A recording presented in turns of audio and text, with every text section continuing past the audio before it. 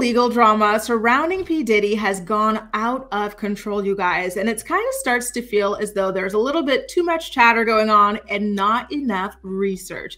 And that's why I decided to invite one of my favorite YouTube lawyers, Stephanie from Wine and Chill, on the channel so that we can go over all of the rumors that have been surrounding Diddy and some of the new information that has come out as well, just to make things as clear as possible and as accurate as possible for you guys. Stephanie, thanks for joining me on my channel again. Thanks for having me, Grace. Excited that we're delving into this because given everything that has been reported in the past week, not all of it is matching with the court documents. So even I was a bit confused as to where the heck people were getting information from. So. Exactly. You know, and it's so amazing to be able to speak to a lawyer about this, because it's hard for, you know, other entertainment reporters like myself to be able to understand exactly what is going on in these documents. You have to have a certain legal eye for these things. So it's really important, you guys, when you're consuming content about legal matters, to make sure that at least a lawyer has been consulted on some level about the information that you're receiving, because otherwise there will be some misspeaking potentially and things like that. And it can get rather confusing. So one of the most confusing aspects of this Diddy lawsuit is the role of Ethiopia Habtemarian. So she had been reported as being Diddy's chief of staff, his right-hand woman, and everything like that. There were claims that she was going to be testifying against him, but it turns out that that's not exactly true. Can you tell us about that, Stephanie? Yes, I think people got a bit confused because there were so many defendants named. And because, again, when we talked about the original complaint was written a little sloppily. Ethiopia Habtemarian has never been Diddy's chief of staff. That honor or dishonor, to be quite frank, goes to someone else. And actually, she has been a music executive for many years, specifically at Motown Records under Universal Music Publishing Group, UMPG. And she was promoted to the president of Urban Music / co-head of creative at UMPG, and then also given the title of president of Motown Records. So that is her role. And because Diddy's Love Records, which I think is also interesting. People think of Diddy and they think of Bad Boy Records because that's the original record label. When he released the Love album, he made a separate record label called Love Records, which that is woven into the storyline, but that adds a level of complication. And essentially they entered into a distribution deal with UMPG. And that is where Ethiopia comes in. Their overlap is less than 6 months long. And so that is, I would say, the nexus of the confusion.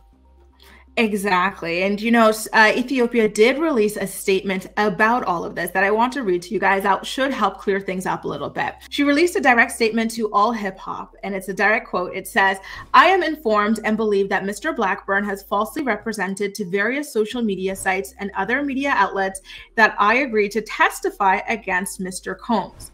This is completely untrue. I have no personal knowledge of any alleged wrongdoing by Mr. Combs, and there is nothing I can testify to that would be against his interest. Being falsely accused of criminal conduct is deeply upsetting to me. I did no wrong. I never saw or participated in any alleged racketeering enterprise, and I never saw, aided, or abetted or tried to conceal any ex-trafficking activity. In short, there is no basis for any of the claims asserted against me, and I should never have been named a defendant in this lawsuit. My counsel provided a revised declaration that addressed the topics that Mr. Blackburn addressed and corrected his false narrative. I am aware that Mr. Blackburn found my truthful version to be unsatisfactory to him, and he presented yet another version that again presented a false narrative." So she's not only defending herself, but she really wants to make sure the public knows that she feels as though the lawyer representing Rodney, who brought forth this lawsuit, is leaking information to social media, misrepresenting information, and purposely misrepresenting the facts of what actually transpired. So how do you feel about her scathing statement? I think it's necessary because one thing that is definitely happening, and the most important thing to know, is what is the role the lawyer is currently playing.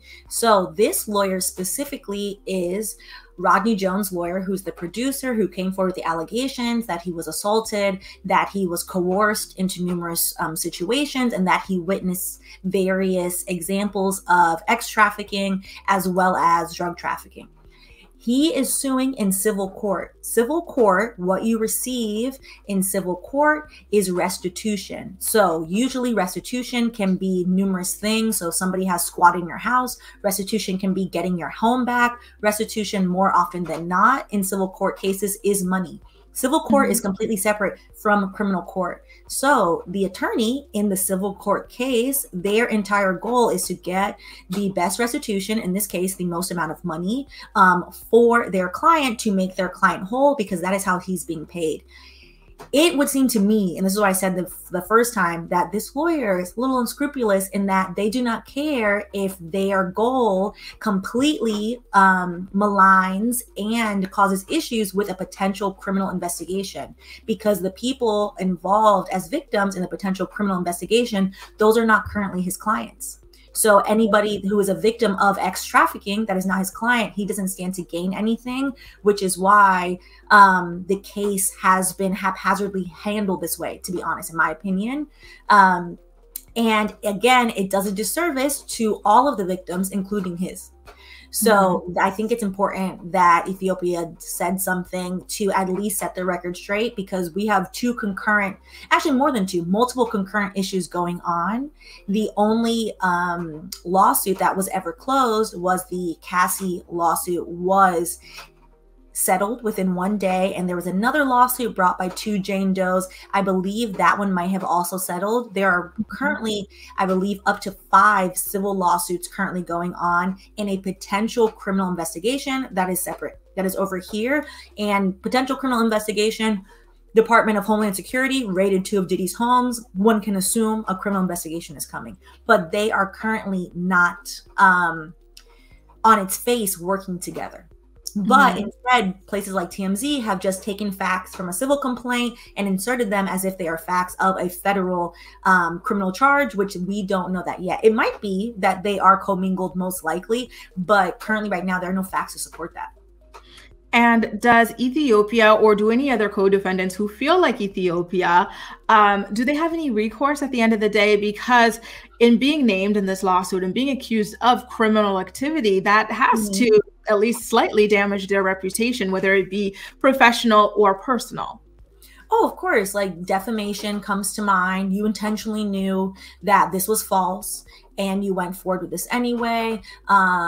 If there are breach of contract claims, if there are any contracts between Love Records as well as Motown Records, various things, I don't think, because again, like this is a record executive, this is a music executive. She's been in the music industry, when I checked, for a few decades. She's been doing this for her whole life. I'm sure she just wants to continue to do her work. And that is not related to this. One of the things I thought was interesting in her statement is that she pointed out that the attorney, which I believe his name is Tyrone Blackburn, is the attorney for Rodney Jones, that he was not satisfied with the statement she made. I think it would be helpful for us to pull up the statement, because I have seen TMZ, for example, larger places, pull up parts of the statement and then make the incorrect assumption that she's automatically testifying against Diddy. It seems to be, from her statement, it's not that she's against testifying. It's that she's vehemently saying, I don't know anything. I don't know that man. We worked together very loosely for 6 months. What would I have known? You're saying this person is culpable for crimes for the past decades. I've known him for 6 months. I don't actually know anything. So like, why is my name in it? And I think that, you know, that deserves to be said. That doesn't mean that he isn't guilty of the crimes. That's not what she said. She just said, well, I don't know anything about it. It's just actually a waste of time. So I have the declaration if we want to go over it. Absolutely. Let's go over it. Okay. And while Stephanie pulls that up, you guys, I want to remind you that Stephanie has her own amazing YouTube channel where she provides legal commentary on a variety of entertainment news, political news, you name it. So do definitely make sure to check out her channel. It is called Wine and Chill. I've tagged her in the title of this video in the description. There's going to be a link to it as well. So make sure to check it out and support her channel. Got it. Thank you, Grace, for that. So this is the declaration, and there also is another document from Tyrone Blackburn, who again is the lawyer of Rodney Jones, who filed this complaint and then the amended complaint that we talked about with Grace a few weeks ago. And essentially in that document where he is writing to the judge, he lets the judge know that they will be receiving a declaration from Ethiopia Habtemariam, and because of that declaration, they are dismissing all claims against her and that they have entered into an agreement with Ethiopia. Now, what I find really interesting is the implication of saying you've entered into agreement with somebody is usually like, hey, we settled with this person and that's why we're releasing them of claims. That, I don't think that's exactly what happened, because according to Ethiopia, she's like, I never knew anything to begin with. If anything, she might have released her claims against Tyrone Blackburn and saying like, hey, I'm going to sign this declaration so that way I won't sue you, because why was I even in it? So this is, we'll go through it a little bit. This is a declaration which is now in the amended complaint, which states her name, and here's her employment history with UMG, which is Universal Music Publishing Group, UPMG. UMG is just Universal Music Group. It's one of the largest record labels here in the US. She started there in 2014. She started there in January of 2023. So again, this is a 20+ year career that she built for herself. And then in 2014, she was promoted to president of Urban Music, co-head of Music Creative. February 2014, she was also given the title of president of Motown Records and executive vice president of Capitol Music Groups. And then in 2001, she became the chairwoman and CEO of Motown Records. So Motown Records became a standalone label within UMG Recordings, Inc. And in that role, she reported directly to Lucian Grange. Lucian Grange is still a named defendant in the lawsuit. Now, in 2022, May, Motown Records entered into agreement with Love Records, which Love Records, again, is the other record label owned by Diddy, whereby Motown Records obtained the right to distribute one album produced as the Love album. So that's it for one album. So specifically, she states, to the best of my recollection, under the license, Motown Records agreed to pay or reimburse Love Records for certain of the invoice recording costs incurred by Love Records in making the Love album. That's normal in the music industry. Then she goes on to state, I'm not personally aware of any financial sponsorship by Motown Records of UMG of any of Love Records listening parties or writing camps. To my knowledge, neither Motown Records nor UMG would have organized or run any listening parties or writer camps for the Love album while I was at Motown. She specifically says this because in the allegations in the civil complaint, it states that Motown Records and UMG helped sponsor these listening parties, and the listening parties is where Diddy allegedly was assaulting people and causing chaos and commotion.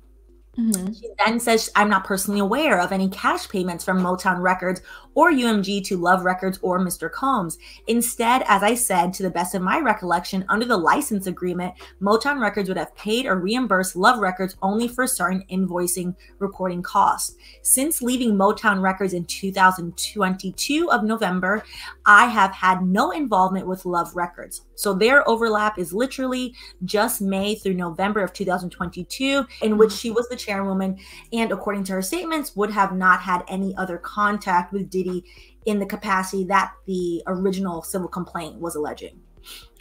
So in your opinion, as a lawyer, do you think that it was a little bit malicious on Rodney or Tyrone Blackburn's end to, I see you, to list her in this lawsuit, knowing that she only had 6 months of overlap, and that she did mention that there were some times where she definitively wasn't there. I remember reading this morning, she could name the places that she was with Diddy for the few times she met him. She said, I met him one time in a recording studio, I met him one time in his back patio, and I met him one time in this other place. Like, that's it. So was it malicious of Rodney to throw her in there?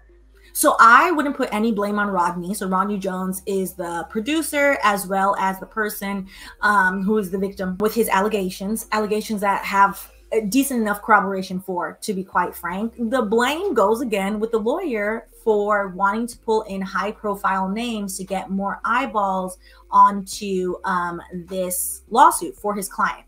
I think one of the really interesting things that should be noted, if we look at the timeline, when the complaint originally released, this is, I think, 3 weeks ago, 2.5 weeks ago now, the main focus of the complaint was not the RICO allegations in the complaint, was not the X trafficking. It was people, and I pointed this out, it was people wrongfully, because of homophobia, pointing and being like, oh my gosh, Diddy is, oh, what is that? And ignoring the complaint.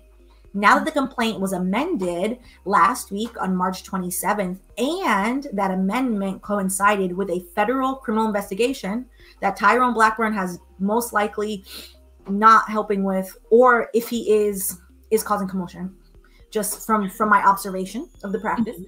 A completely separate federal investigation, you see 2 raids on Diddy's house. Because of those 2 raids, it's bringing more light to this civil complaint that is a separate thing from the criminal investigation currently. So I think it has been completely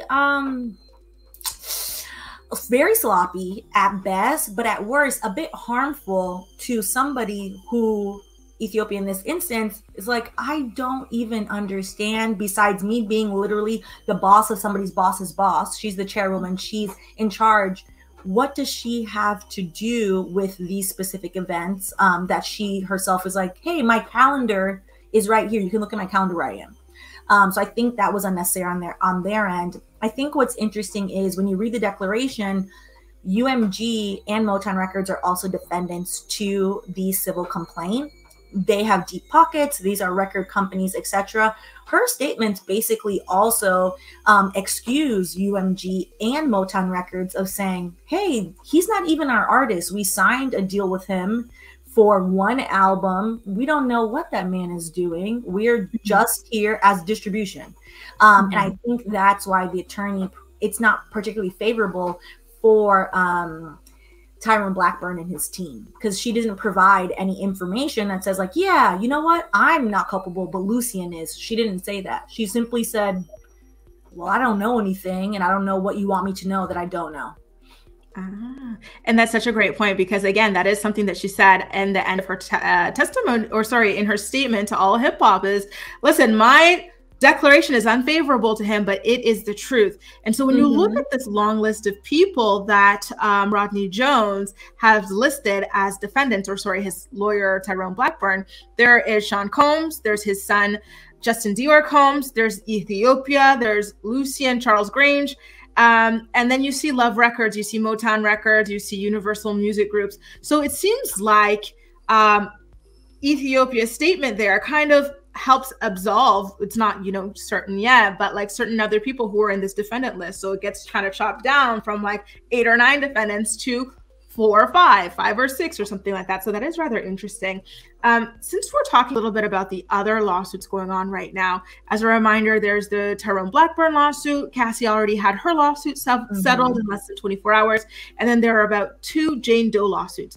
And then we're also aware that the feds raided Diddy's homes, the home in Beverly Hills and the home in Miami as well. So how might these lawsuits coincide with the raid? Did they inspire the raid because of all of these allegations? Like, what do you know about that?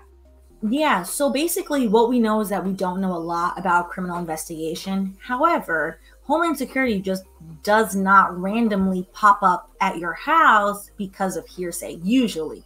Usually they build a case for many years.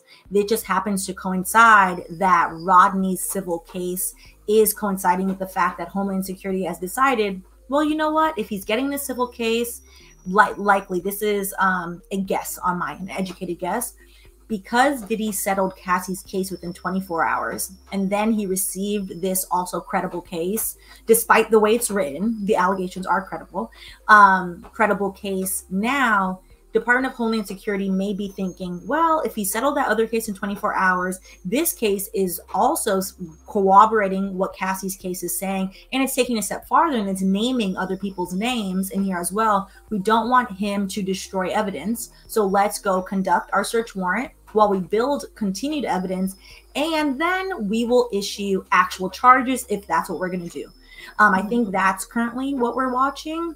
And particularly one of the things that I think is just not good media practice for what it's worth is certain other blogs of like TMZ, Shade Room, etc., just pulling facts from the civil complaint and assigning them to the federal case. The federal case will be written much better and will be a much more exhaustive list, because when the federal government comes after you, for better or for worse, they document in a manner where they keep much higher levels of receipts, because when you are in a criminal case, the burden of proof is higher versus in a civil case, you have preponderance of the evidence. So like more likely than not, did you assault this person? In a civil case is depending the burden of proof. There are different levels for the burden of proof, but some of the burden of proof is oh gosh, now I forget. Hold on. Let's pull up for RICO what the burden of proof is, and we'll just edit that. RICO burden of proof. Sure, no problem.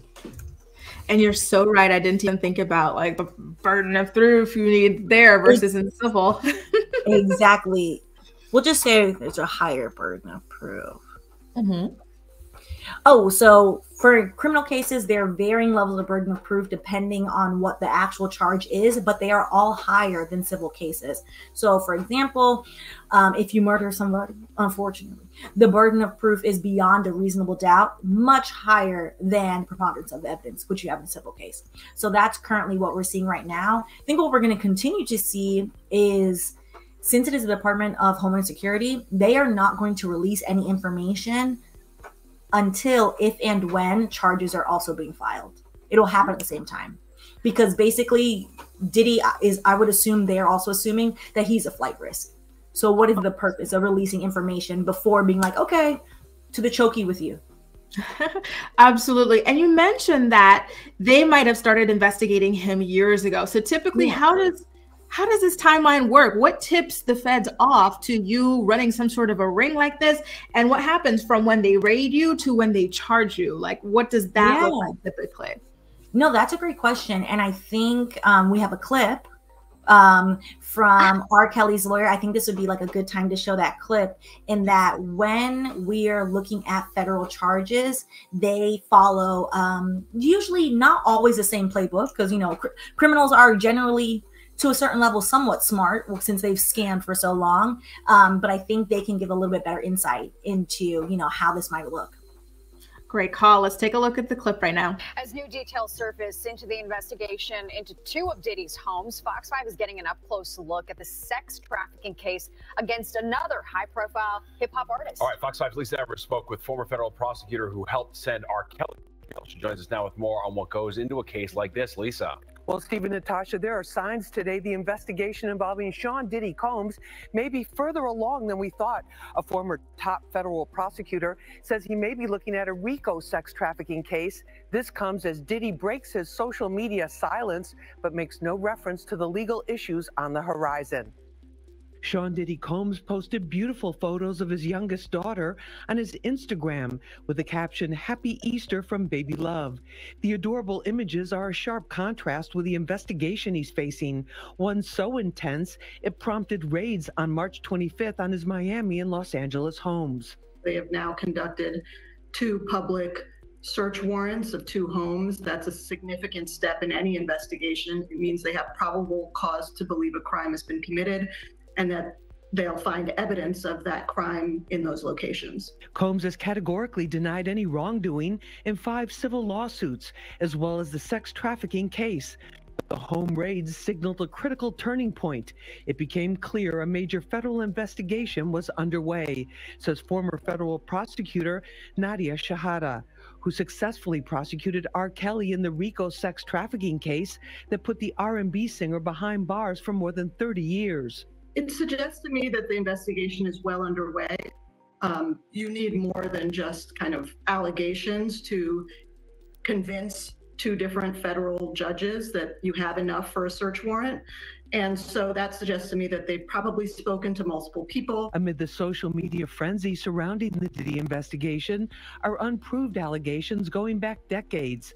Shahada says the typical statute of limitations for adult sex trafficking is 10 years, but a RICO charge would change that. Each of these crimes can also be charged as predicate acts under RICO, the racketeering statute, which would significantly expand the statute of limitations applicable, and you could go back decades. The next step is for prosecutors to present the case to a grand jury, which could decide to indict Combs and others or dismiss the case. I suspect that they may have already started presenting evidence to a grand jury or potentially putting witnesses before a grand jury.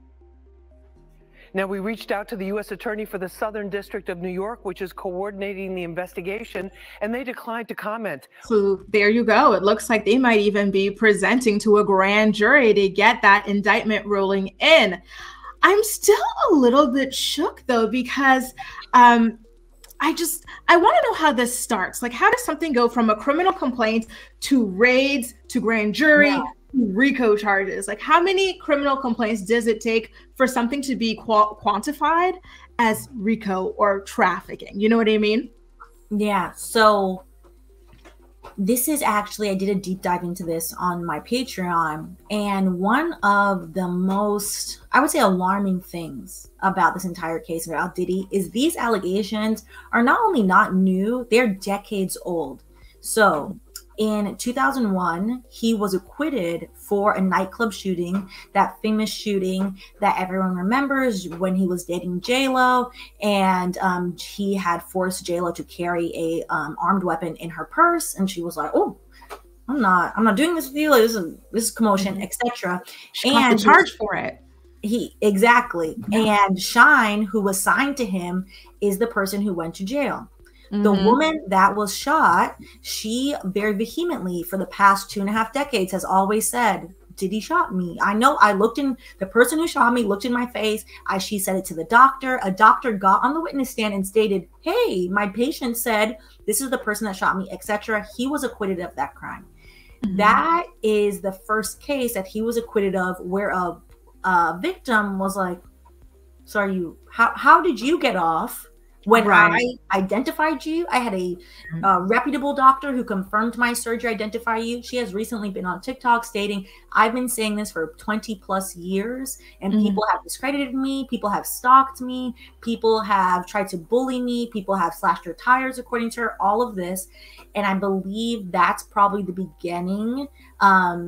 There's actually a case before that, which is much less known, and it is before he was as large as he is now, where he was the promoter and the organizer for this event in a basketball gym. I think it was like either high school or college basketball gym. And because they wanted to look like it was more busy, they locked people into the gymnasium. And unfortunately, people were rushing to get in to see the performance. It caused a crowd crush, and almost a dozen people unfortunately passed away.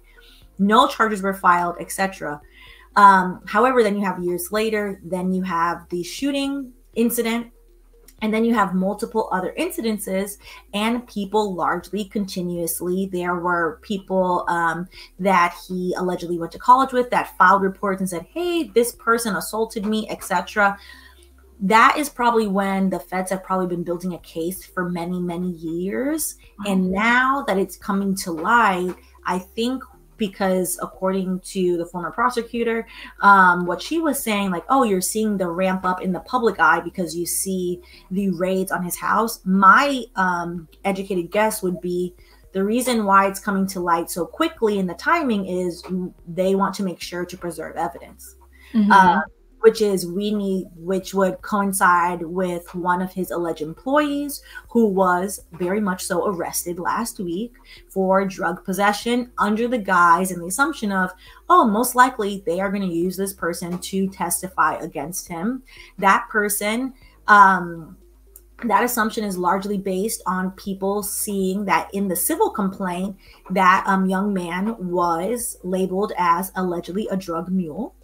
He was arrested for low-level drug possession, which I thought was really interesting, versus distribution. That could also be a federal tactic of, hey, we will give you the low-level possession charge instead of the distro charge if you cooperate.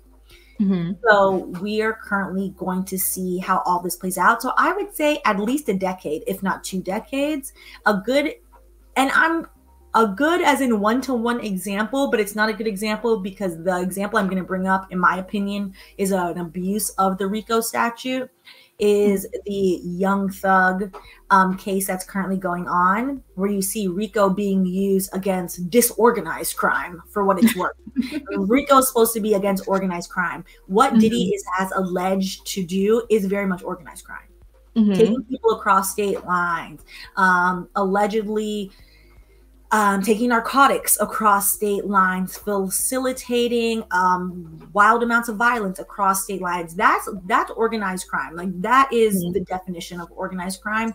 In the Young Thug case, it's not exactly the same, but if you compare the timeline of events in terms of what the prosecution in that case is doing, they had allegedly been watching this posse turned maybe street gang-esque for years, for what it's worth. So I think that can be a comparison of just showing the fact that these are always years-long probe. This is not, oh, just because Rodney Jones and hired Tyrone Blackburn to file a lawsuit, now the feds are looking. That's not how it works.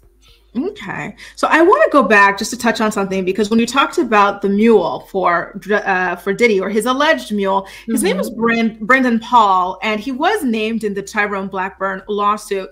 So are you saying that the feds, they had already had an eye on this whole entire organization, so they didn't need him being named there? Okay.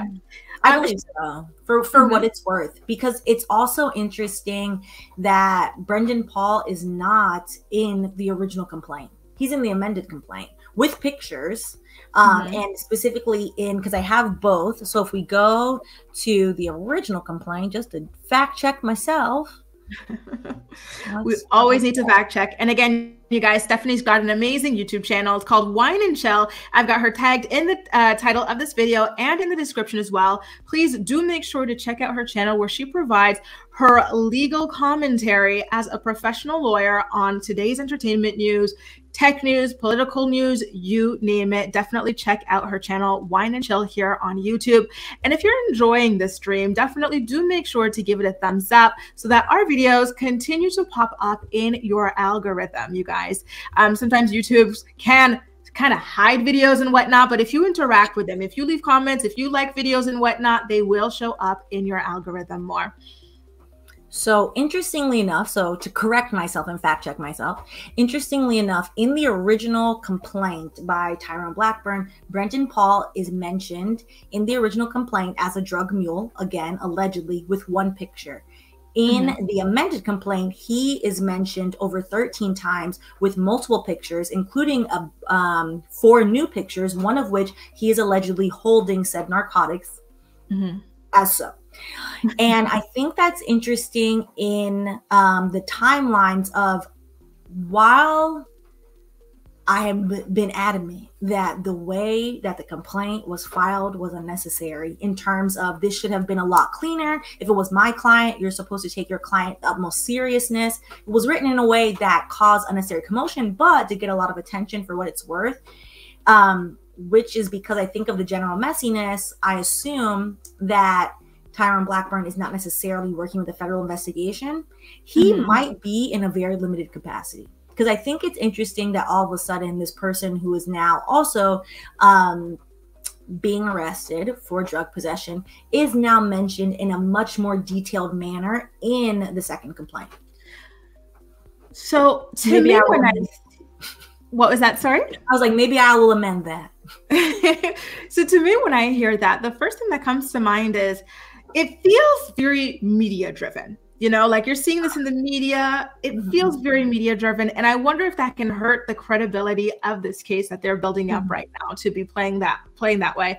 Because I believe even in Ethiopia's statement saying, no, I am not testifying against Diddy, I barely know the man, she's saying that she's accusing Tyrone of planting stories to the press and misrepresenting things. So when you've already got a defendant saying this about you, and then it's kind of seeming like you're playing off the press and stuff like that by amending this lawsuit, it's looking a little off, to be honest with you. I would say regarding the civil complaint, it had to get amended anyway. So we can pull up the clip of me saying like the amended complaint is coming soon because it's written so sloppily.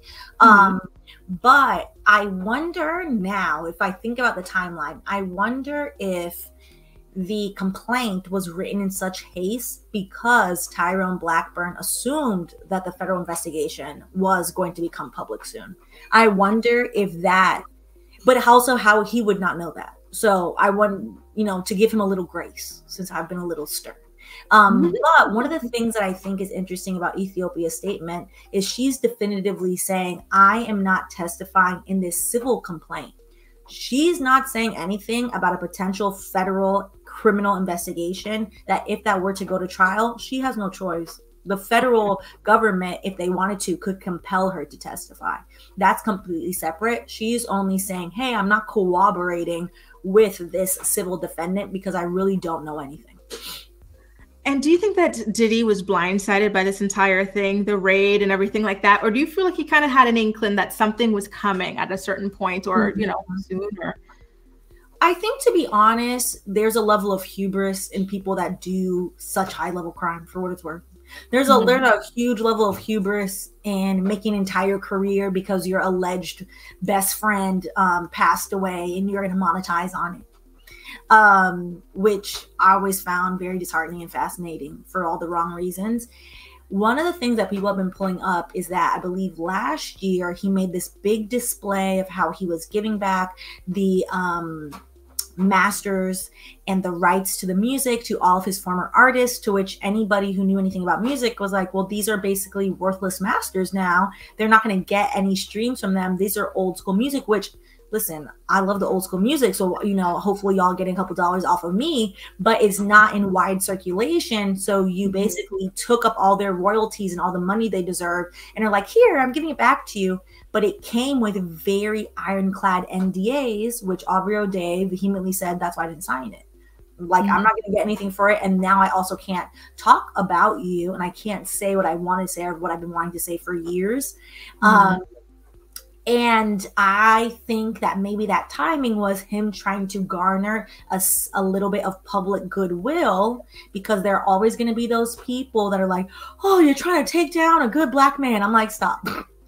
Everybody has been saying for many years, this does not qualify as a good man.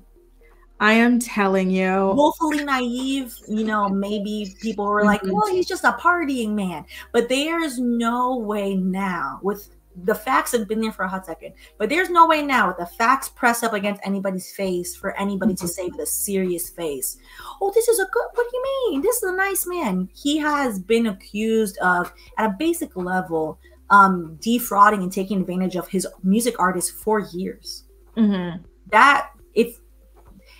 he had been accused numerous years when he was dating Cassie of abuse, where people would see her and say, something is not right there. And this is not anything new. And I think for him to claim that he's blindsided, I think is just his level of hubris of, he's in his 50s. I believe he's like 55, 56. Yeah. This is decades long, awful predatory behavior that he's gotten away with. So maybe he was blindsided that he's not allowed to, you know, act with impunity.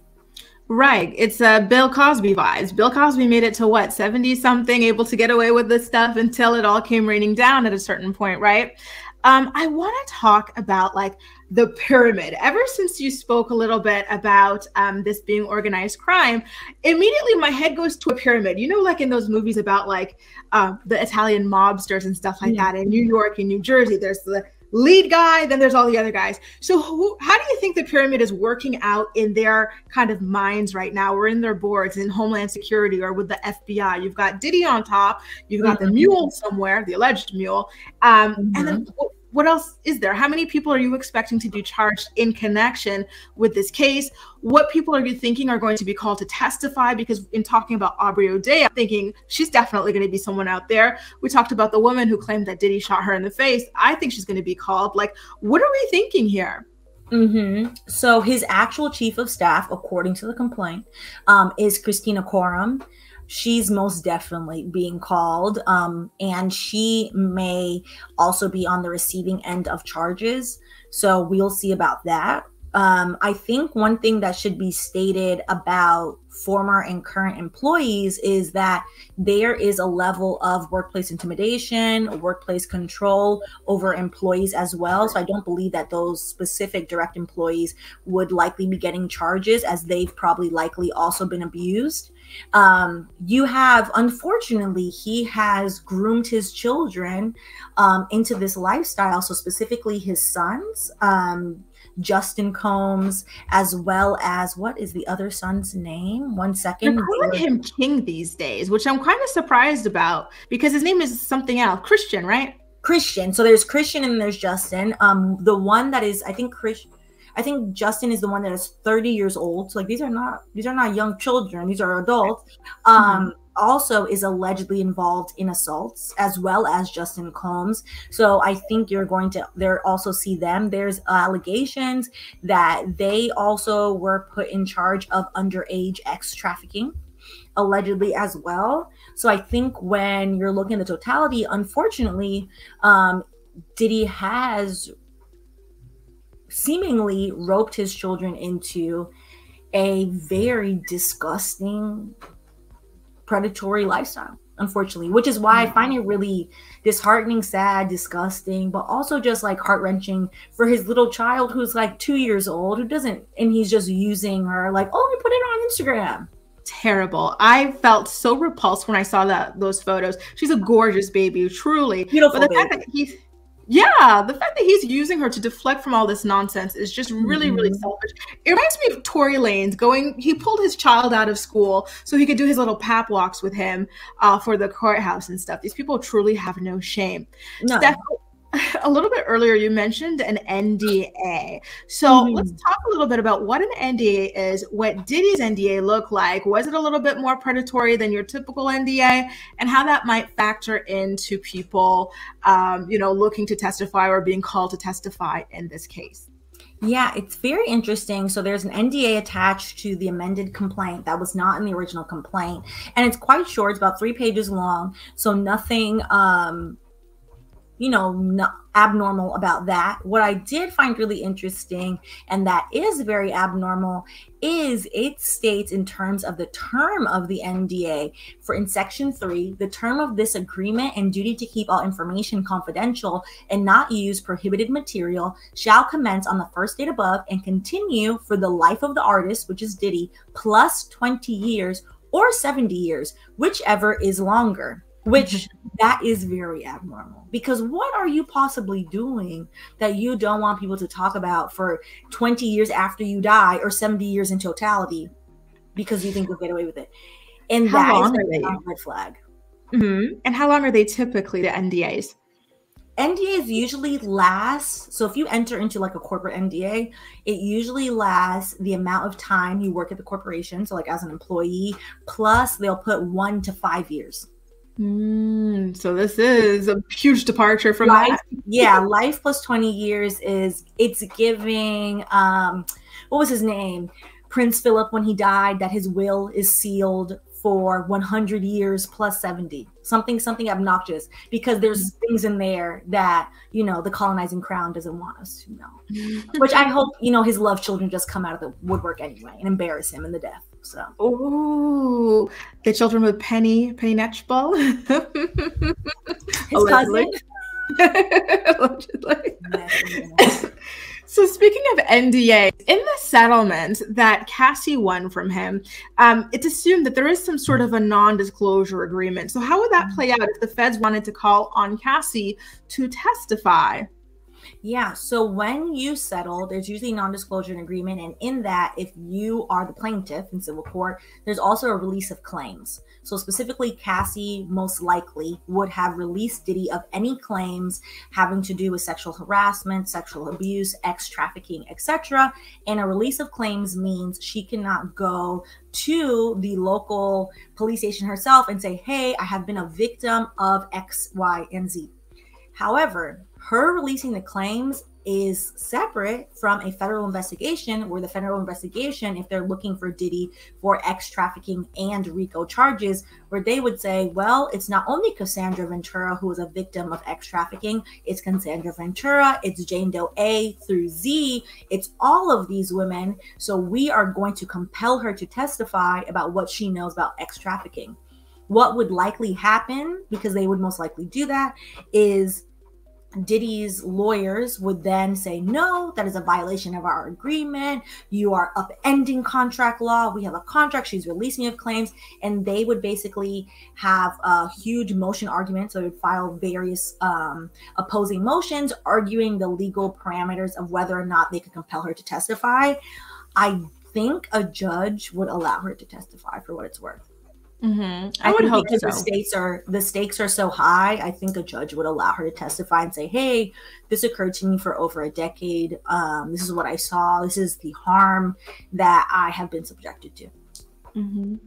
I truly, truly hope that that is the case, because I do believe that Cassie deserves to have that money paid to her, but also to be able to speak her truth if that is something that she wants to as well. I don't like that victims would have to choose between one or the other, you know? So I really do hope that that's the case if she wants to do that. And I'm looking forward to hearing more about all of this. I know that in the video we played earlier, they said that don't be surprised if they start presenting things to a grand jury, trying to get an indictment soon. So you guys, stay tuned. You know, there's going to be some news. There's going to be some more updates coming up about this. And don't forget, it's really important to make sure that you are getting your news from a credible source. That's why I had to call Stephanie to come on here to explain some things to us. Stephanie is a lawyer. I'm not. So when I'm reading legal documents, I'm doing my best, but it's nowhere near as good as an actual lawyer. So do try to make sure that, you know, when you're reading things, if it's on TMZ, that or the other, make sure that they're saying that a lawyer told them this, that, or the other, not just some random person writing or whatever. Really try to make sure. Otherwise, you are going to be, you know, potentially reading or parroting yourself what might be considered fake news, you know, and that's why it was so important to have Stephanie on this channel to clear things up, because a lot of the stories going on right now, they feel kind of clickbaity in order to continue to garner views based on things that have already been shown or this, that, or the other. So I really just wanted to make sure that things were clear with Stephanie on the channel. So again, Stephanie, thank you so much for joining us. You're amazing as always to have around. And to everybody, do make sure to subscribe to Stephanie's channel. It's called Wine and Chill. She's tagged in the title of this video. She's tagged in the description of this video. Make sure to watch her videos, subscribe, and support, okay? Take good care, you guys, and we'll see you in our next updates. Bye. Thank you, Grace.